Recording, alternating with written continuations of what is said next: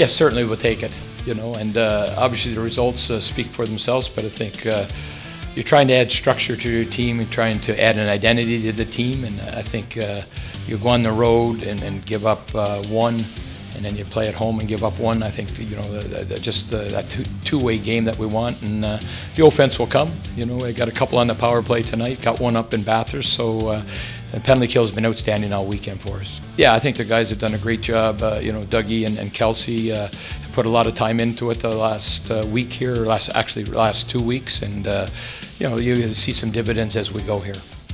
Yeah, I mean, you know, guys are finally back from NHL camps, and you know, we have a good solid week, 2 weeks together, and we're starting to gel really well and get on the same page. So I think we're seeing that on the ice. Yeah, I mean, you know, as I said before, we're starting to put things together, you know, get the chemistry going since everyone's back, and I think it's showing on the ice. The first few games at home weren't the way that we wanted to, but you know, we knew if we kept working hard and we kept playing the right way, then, you know, things will go our way.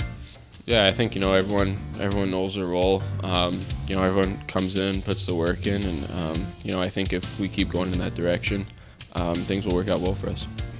Yeah, like I said, they've been outstanding at practice, you know, and it's, you know, more of the practice is coming into the game, I guess, maybe the best way of it. You know, I think being responsible, you know, we talked about odd man rushes, trying to do a better job of not giving up as many. I thought our F3 was really good tonight, and I don't know, we didn't give up very much on that. I mean, you know, and obviously that's a team that's, you know, playing 3 and 4, so you got to take advantage of those opportunities for, you know, a team for us to grow. But there's lots of good stuff, and now a big week ahead for us.